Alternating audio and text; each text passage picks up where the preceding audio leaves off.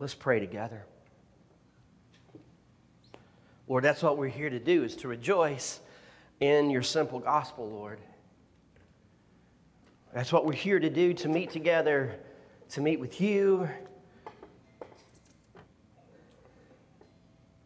to say that we don't have it all together, we don't have it figured out, that a whole lot of times we do things our own way and we go astray. And we need help getting back to the center. We need help getting back to the truth of who we are called to be, the purpose in which you've called us to do, and how to live. So we're here today, Jesus, to say that whatever you have for us, we're in. Whatever you want to speak to us, to do in us, we just tell you ahead of time, God, we're ready for that. We want that. We don't even know what all that looks like, but we just receive it by faith because you're here, and where you're here, there's life change. So we submit to that today. It is in your name. Amen. Y'all may be seated. You know, that really is what it's about, and I love those songs. And it is true. We rejoice in the simple gospel. It truly is a simple gospel, but we are so good at making it difficult. We are so good at making a simple truth, although a life-changing, life-altering truth, more complicated than what it really is. It is about us being separated from God and us not having a way to God, and yet the Father loving us so much, He sent His Son Jesus into the world to die for the world, that if we put our faith and trust in Him, we'll live forever in heaven with Him. But it's not just come to know Jesus and then I go to heaven. It is about the life He's created us for right here and right now. It is about the everyday moment walking in His purpose. And although the gospel is simple, it is complex because it invades our lives, it changes our lives, and it releases us into the world to be God's hands and feet. I've been reading a lot and studying a lot here lately about the history of the church and the historical evidence that we have for Jesus, His crucifixion, His resurrection. And it just energizes me. It does more than inspire me. It propels me on. I get really excited about that because the historical evidence we have for the resurrection of Jesus is overwhelming. Countless atheists across the ages have come to know Christ as they have sought out to look at the historical evidence of Jesus Christ. It's overwhelming. And yet we tend to make it so complex by something that we just sang about. It's not about religion. Religion can mess us up. But it's about a relationship. It's about a relationship with Jesus, and that's what we're going to look at this morning. I just got back from vacation. I had a great vacation, Charlie's on vacation, and as I said in the beginning, he's asked me to teach, and I always love the opportunity to teach. And it's interesting, I was looking back and praying over, where we're going to go this morning. And I kept coming back to this passage of Scripture. I actually taught on this passage of Scripture here 5 years ago. It doesn't seem like 5 years ago, but it has been 5 years ago. And this Scripture really got inside of me and began to, I'm going to use the word, arrest me about 11 years ago. And it still is changing and growing inside of me. And I'm still unpacking and seeing so many things in it today. And that is the beauty of the Word of God, that it truly is God-breathed. It's useful for teaching, for rebuking, for correcting, for training in righteousness. It is truly living and active and sharper than any two-edged sword. And a verse of Scripture that we've read over and over and over and over and over and over and over again can still affect us every day and we learn new things about it through the Holy Spirit. That is the power of God's Word. It is eternal, it is unchanging, and it is true. And what we're going to be looking at today is an amazing story, one of my favorite stories in John chapter 5. And we're going to look at it here in just a minute. What we're looking at today is all about God's grace. I don't know about you, I need grace. And God's grace and His economy, it is a crazy thing, right? Human grace says, you know what, I have compassion on you, and I want to help you. Human grace says, you know, you look like you are in need, and I think I can do something to help that. But grace in God's economy, Jesus says to love your enemies and bless those who persecute you. Whoo! And in our flesh, we respond, why in the world would I do that? You know what? I'm so glad that Jesus didn't ask that question, because here's the truth, apart from His saving grace, we are the enemies of God. And grace in God economy, as I said, says love your enemies and bless those who persecute you. Romans 5:8 says, but God, He demonstrated His own love in this, that while we were still sinners, Christ died for us. So into a hostile world, Jesus came. He came knowing that He would be crucified, but He still came. He came knowing that a thief on the cross was going to shout Him down in the last moments of His breath, but He still came. He came knowing that people would come, draw near, hear Him, say, thank you, I've heard it, you know, I've kind of experienced it, I see what you have to say, I appreciate you stepping down into humanity, giving your life for us, that I may have life, but you know what? No, thank you. He came knowing people would still walk away. And that's because His grace is absolute. It is complete. It is other. Grace in God's economy is truly radical. And it's not like we see grace and understand grace on a human level. It's been said that God's grace is the extraordinary love of God in motion in a way that you and I really grapple with and have a hard time understanding even to this day. And my prayer is that today that you will just understand God's grace in such a way that you'll just say, God, I'm all in. No matter what I've been through, no matter what my life looks now, no matter what is going on, God, I'm trusting you. I'm giving it all to you. You are not worthy of just my words, but you are worthy of my life. I am all in. And that is what true life worship looks like. And His grace and our worship are forever linked together. There will never be true, extravagant, whole life worship from a heart that hasn't seen, tasted, experienced, and understood and believed and received the complete and total revolutionary grace of God in the person of Jesus Christ. And just as we sang, it's simple. There's no rules. There's no regulations. It's a simple invitation to come. It's a simple invitation. Come with all your mess, with all your baggage, with all your questions. God's big enough for all of that, but just come. Come and meet the person of Jesus. So let's look at John together. Chapter 5. This healing at the pool of Bethesda. Verse 1 says, sometime later, Jesus went up to Jerusalem for a feast of the Jews.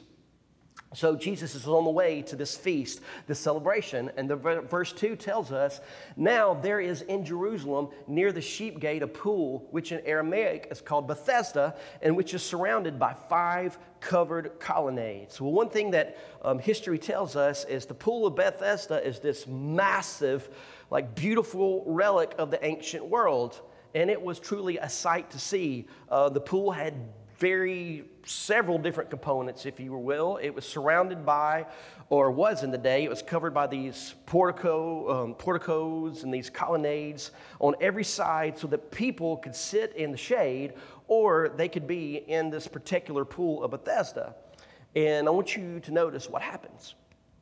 Verse 3 says, "Here a great number of disabled people used to lie, the blind, the lame, the paralyzed."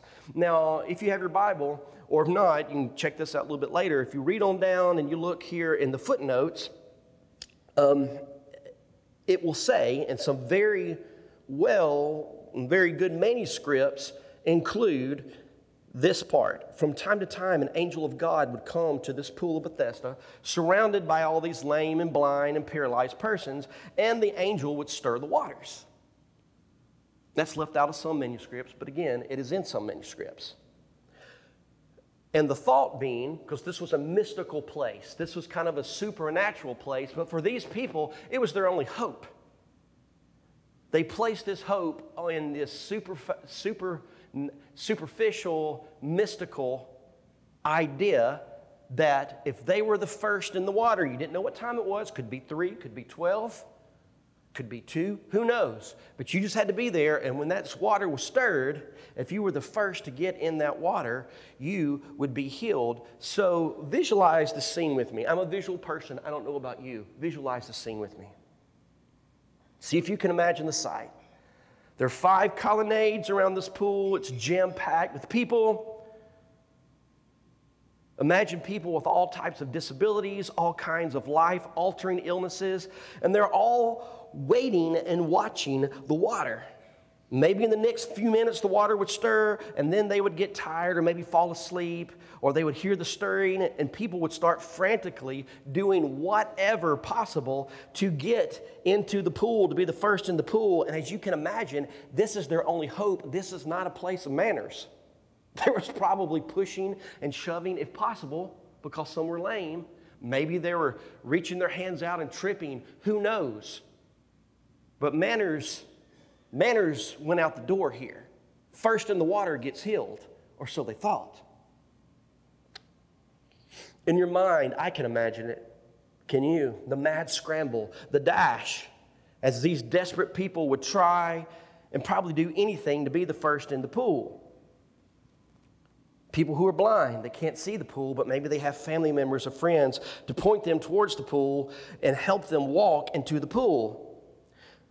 And we're talking about a person who maybe has the help of his or her family, and when the water would stir, the family member would push them into the pool, but only to find out someone made it first. And now you just got somebody that's wet. Somebody that's discouraged, and now you have a disabled person in the pool, and you've got to get them out. This was not a place of celebration. This was not a place of joy. This was a place where there was a lot of misery, and not a place where the normal person would be like, "Hey, I want to go hang out at this place." But this is the scene that Jesus walks into. And if we're really honest, behind closed doors, when all the lights are off and nobody's watching, our lives look a lot like this as well. Because you and me have all been through things that have paralyzed us. And there's places in our life that are lame. There's places in our life that we've been blind. Maybe behind closed doors, we're not locked into an addiction or anything like that, but maybe we are overwhelmed by financial need. Maybe we are overwhelmed by loneliness. Maybe we are overwhelmed by just anxiety. But here we have a situation that is not a place of celebration. And Jesus, on the way to a feast, diverts from the path. And he enters into this messy situation. And the same Jesus, the eternal God that walked in that messy situation all those years ago, He walks into our situation today. And He meets us right where we are. Look with me in verse 5. One who was there and been an invalid for 38 years. When Jesus saw him lying there and learned, and some translations say knew, the word learned and knew in the original text has the same type of meaning, that he had been in this condition for a long time. And we see Jesus ask him this question, do you want to get well? Let's go back to that word do and learned. So that word in the original text in which the scripture was written, it implies a supernatural knowledge of this man's situation. It's the same type of situation that if we were to go back and read in verse 1, chapter 1, Jesus' encounter with Nathanael, and then in chapter 3, Jesus' encounter with the woman at the well. In both of those situations, we see that Jesus had supernatural knowledge of their situation, and He met them where they are. Same thing. Jesus walks through the crowd to the one. He had supernatural knowledge about this man who had been an invalid for 38 years. And here's a situation that's kind of hard to understand because Jesus asks him the question, do you want to get well? Well, let me ask you that question. Do you want to get well? We don't know why he asked him that question. Maybe it was just to help him understand the depth of his need, but I've kind of figured out, we can kind of draw the conclusion he knows his need because he could probably be like, hello, Jesus, yeah, I do want to get well. I've been laying here for 38 years and, waiting for the water to stir, and I just need someone to help me get in the water because here I am 38 years later and I still haven't made it to the water. And Jesus is asking the question, do you want to get well? Verse 7, Sir, the invalid replied, I have no one to help me into the pool when the water is stirred. While I'm trying to get in, someone else goes down ahead of me. Verse 8, then Jesus said to him, get up, get up, get up. Pick up your mat and walk. At once the man was cured. He picked up his mat and he walked. Can you picture that in your head with me? At the very word of Jesus, that man. And this is what's beautiful. Let me hit pause right there. When we read this passage of Scripture, we don't get any indication that this person knew who Jesus was. This was early on in Jesus' ministry. We don't have any indication that this guy even knew who Jesus was. Not only that, we have no indication that this guy had faith. Isn't that a beautiful thing?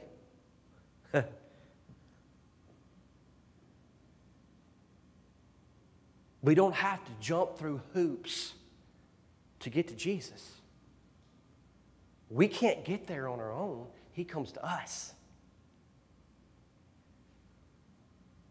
We don't see like that this man had faith nor knew him. But Jesus walked up to him and he simply said, hey, get up. Take up your mat and walk. You know what happened? He got up. He took up his mat, tucked it under his arm, and he walked. You know what's also beautiful? In the original language, the phrase in which Jesus said, get up and walk, it carries the same idea that we read in Genesis, where God begins to call out creation, call something out of nothing. Let there be light. It's the same idea here. It's the same tense, the same feeling. Let there be light. I'm calling something out of nothing. Hey, man, get up, walk. Get up, get up. God's about creating new things in our life. outdated dreams, broken dreams, hopes, things that we thought, hey, I blew it, can't do it. I'm walking with a limp now. I don't know about you. I grew up in a wonderful, wonderful, wonderful church, but we all at some point in time have gotten some bad theology. At some point in time, and I've heard this at several different churches, even when I've traveled and done music, it's like, well, you sin and you do that. When you blow that, you're kind of done. You're going to kind of be put on the sideline. Or, oh, you struggle with that. You know, we don't need any anxious or depressed pastors or any anxious or depressed missionaries or any anxious or depressed followers of God. We've got to have a smile on our face the whole time. Y'all know what I'm talking about. You've heard it. But that's not the gospel. I want to tell you something this morning that you may not have heard growing up. It is okay for you to not be okay. And for some of you this morning, I hope you take a deep breath and just exhale. Because Jesus is not asking you to get cleaned up. He's not asking you to get over that anxiety or depression. He's not asking you to get your finances in order. He's simply telling you to get up. Just get up. Come after me. Get up. Walk. And yet so many of us have heard a message that, if you do that, you can't be used by God. If you do that, you're going to walk around with a limp. Nah, God uses that as part of your story to lead others to Christ. God can use that thing in your life to help other people in the same way. It is okay for you to not be okay. It is okay for me to not be okay. But Jesus doesn't want us to stay there. He says, get up. Hey, man, get up. Hey, girl, get up. Take up your mat and walk. Because you're going to need it. You're going to need it. You're going to need it to sleep on later. Not here. Not here. Not at this place. Not this place you've been stuck in for 38 years, hoping that some supernatural thing would happen, that the water is stirred, and you're going to be the first one in to get healed. Get up and just take a step. Just take a step. Just take a step. Don't have to take a leap. You don't have to know what's on the other side of that, but just take a step. Get up, take your mat, and walk. But you're not going to stay here. You're going to need it in the next place. Jesus enters your story, and he enters my story.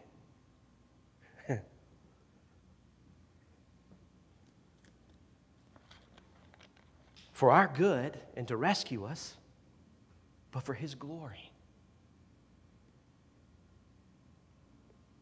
We do not serve or worship a God who is sitting on his throne, looking at us, and is all needy. You get that? We don't serve a needy God. We don't worship a needy God.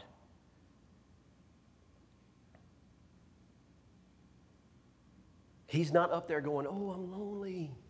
Oh, if I just could have a relationship with you. No, God is in perfect relationship within the Trinity, the Father, Son, and the Holy Spirit. But he loves us so much, he wants us. He desires us to be a part of his life. Not our life, his life, because he gives us life. And he gives us purpose. And he calls us out of the darkness. He calls us out of whatever situation that we're in. And he just says, hey, get up and walk. Get up and walk. It's okay if you don't even have the faith to understand it all right now. Baby steps, baby steps, baby steps. You're going to see the big picture one day, but right now, baby steps. Just walk.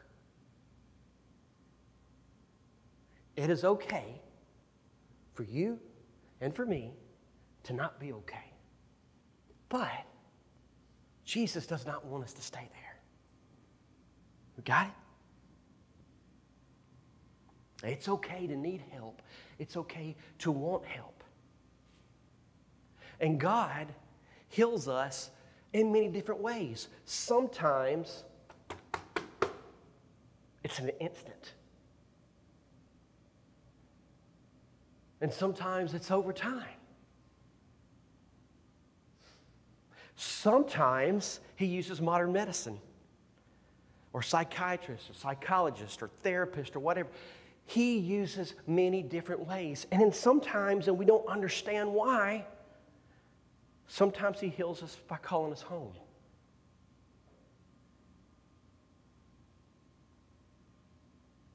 But make no mistake about it, God is still the God of miracles, and He's still a God that heals. You know what baffles me about this is that Jesus could have walked into this situation and just cleaned the whole thing out. He could have cleaned the whole pool of Bethesda out and just healed everybody. And we don't know why He didn't, but He was on the way to a big feast, a big celebration.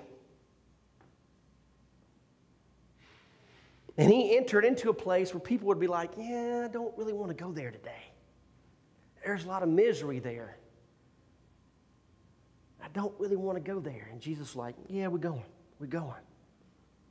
And He walked through that crowd of people. He didn't have overloaded crowd sensation. He walked through that crowd of people to the one. I don't want you to miss that. You may feel like you're lost in the crowd. You may feel like God's forgotten your name. God is not confused. He is not put off. He is not overwhelmed by our situations or our circumstances. He can walk through the messiness, the busyness, the crowdedness of our lives and speak to the heart of our being. You know, I hate to say I got to. I was asked, and I was humbled to be asked, and I don't say I got to, as in, woo, it was an exciting thing, like a roller coaster ride. I received an invitation and an opportunity to preach a friend of mine's funeral that I grew up with a month or so ago. And that was humbling and hard, but, oh man, it was such a joy just to be able to share John's life with people and his family and friends, and us to talk and to talk about the hope we have in Jesus. And he got sick, and you know, the last parts of his life, he had been a believer, but the last parts of his life, he really leaned in to his faith and his walk with Jesus. And one of the things that I said at the funeral is that, you know, we're good about quoting Scripture, and some may have it on a wall, or, you know, maybe you had a shirt with it sometime, you know. I know the plans I have for you, declares the Lord. From Jeremiah. Plans to prosper you. Plans to give you a hope. Plans to give you a future. And that's true. But so many times in our lives, we look at scriptures like that, and we quote scriptures like that, and we're like, where is that in my life, God? Where is that hope? Where is that future? Where is that plan to prosper me? Because I don't see any of that right now. And yet, we forget the context of that scripture. That scripture was written in the middle of intense Babylonian captivity. And God spoke those words to a people that needed to hear that He had not forgotten their name. He spoke those words into a desperate point of their life to remind them, I got you. I know it doesn't look rosy now, but there's a purpose for the suffering. I got you. I have not forgotten your name. I've not forgotten your address. And if you hold on, you may not see the big picture now, but I've got plans to prosper you, to give you hope, to give you a future. In the midst of your situation and in my situation today, he says the same thing. You may not see the big picture yet, but I got you. I got you. Get up, take up your mat, and walk. The meaning of Bethesda has dual meaning. In the original language, it could be a house of mercy. It can also be translated a place of sorrow or despair. It can also be translated as a place of outpouring. That day it was all. We see all of that.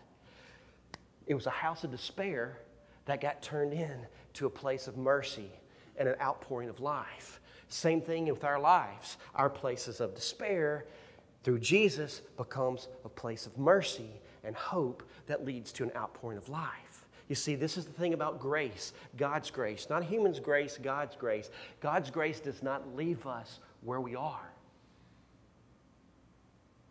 but tells us to get up, take a step, and walk, and it sends us and leads us on the way. It's okay, I'm going to say it again, for you to not be okay. It's okay for me to not be okay. But Jesus does not want us to stay there. He's got something more for us. He's got life, and it is abundant. John and the band is about to come back up here and lead us. Listen to that rain. It's an outpouring. It is an outpouring.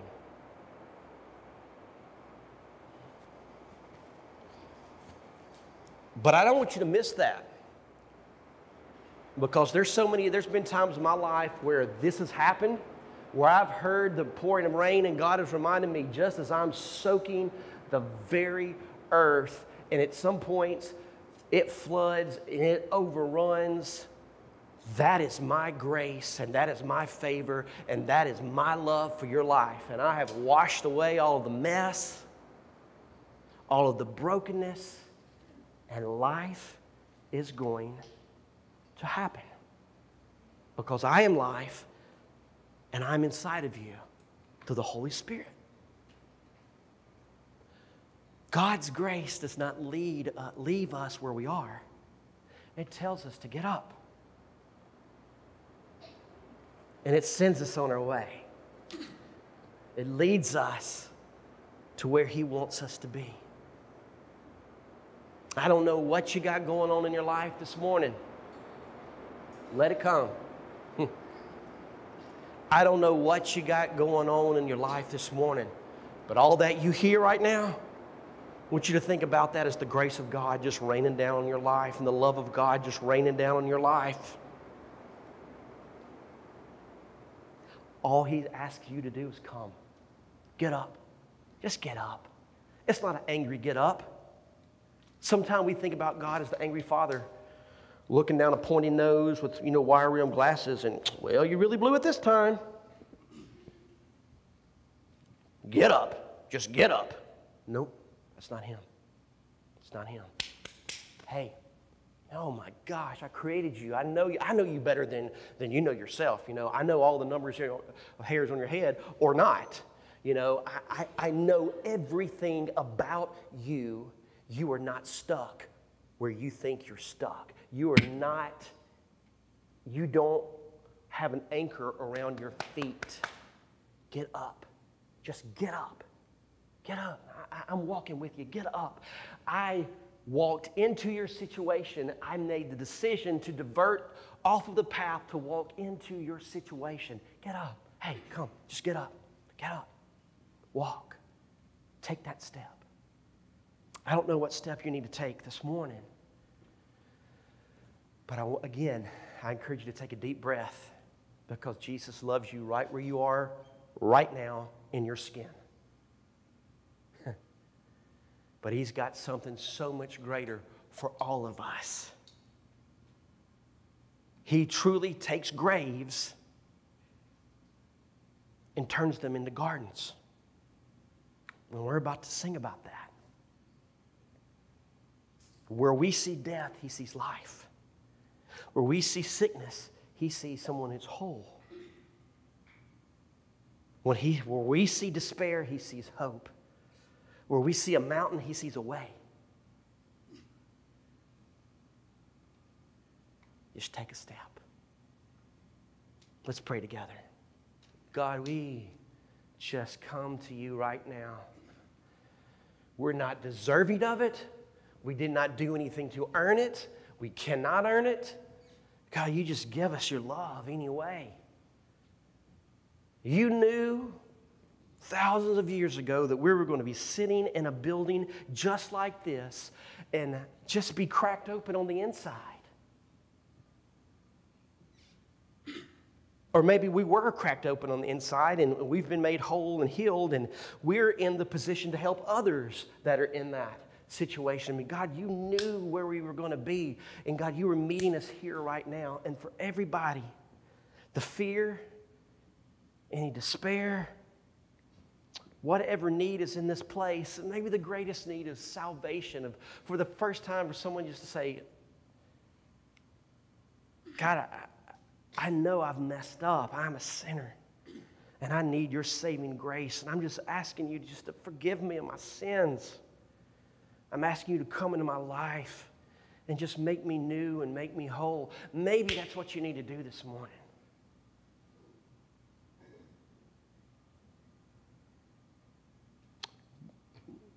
You meet us where we are, Jesus, and You know what we need. God, we pray for healing now. We pray for provision. We pray for wisdom. We pray for knowledge. We pray for whatever we need, whatever You have for us, whatever we don't even know to ask for. We're just saying, just do it. Just do it. Just do it. And it's in Your name. Amen.